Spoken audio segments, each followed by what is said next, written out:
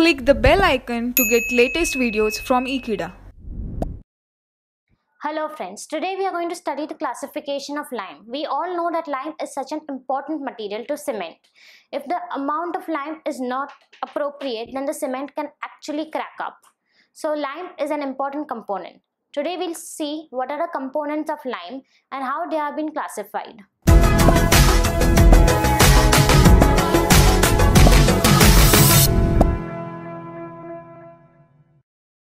On the basis of compositions of different materials present in the lime, lime can be classified into several ways. The first is the amount of calcium in it. The first is high calcium or fat lime. Second is poor calcium or lean lime. Third one is hydraulic lime.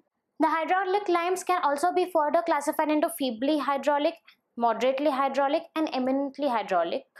The fourth is dolomitic lime. The first one is high calcium lime or fat lime. The high calcium lime or the fat lime consists of 90 to 95% of oxides of calcium, that is CaO. Apart from that, it consists of 2% of alumina and silica. And the remaining part of it is made up of iron oxide, magnesium oxides, water and carbon dioxide. So what are the different properties of this fat lime? Fat lime is one of the most expensive lime. It gives great quality to the cement.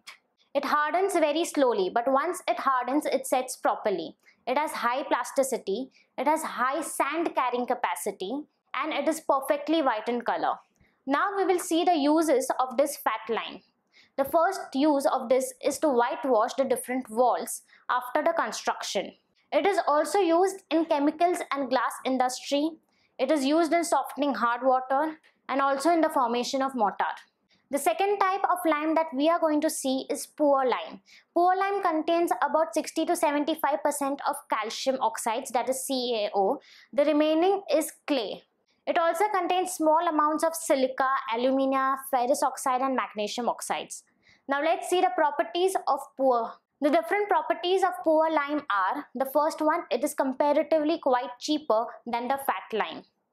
Secondly, it has low sand capacity. It is not perfectly white in color because of the clay present in it. About 25% of the entire poor lime consists of clay. So it is around muddy white in color, and it produces low quality of mortar. The most important uses of this lime are: it is used for whitewashing the walls, and it is used for making inferior type of structures which are not very important. The third type of lime is the hydraulic lime. Hydraulic lime consists of 70 to 80% of calcium oxides and around 5 to 20% of clay. Along with this, it also contains magnesium oxides and iron oxides. Now let's go through the properties of hydraulic cement. The name hydraulic cement is because of the hydraulic properties of it. It has the property of setting up into a mass in presence of water. The capacity of the cement to set under water increases with the increase of silicates and aluminates which are present in the lime. We know that clay is an important component of the hydraulic lime. About 5 to 20% of hydraulic lime is made up of clay. Now, depending on the different percentages of clay, this hydraulic lime is divided into three different forms. The three of them are: the first one is feebly hydraulic lime, the second one is moderately hydraulic lime, and the third one is eminently hydraulic lime.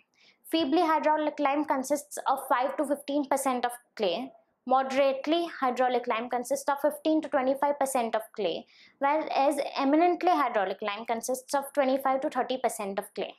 The last type of lime that we are going to study today is dolomite lime. Dolomite lime is obtained by heating up or combining two mixtures, CaCO3 and MgCO3. That is by basically heating up dolomite. This type of lime consists 60 to 70% of CaO and 30 to 40% of MgO. It has very small proportion of clay in it.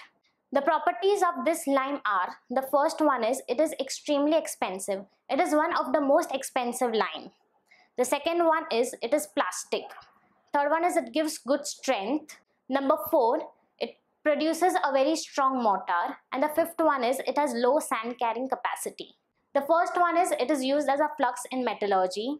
The second one is it is used for preparing special slags, and the third one is it is used for refining and repairing the basic refractories. So here we studied the classification of lime.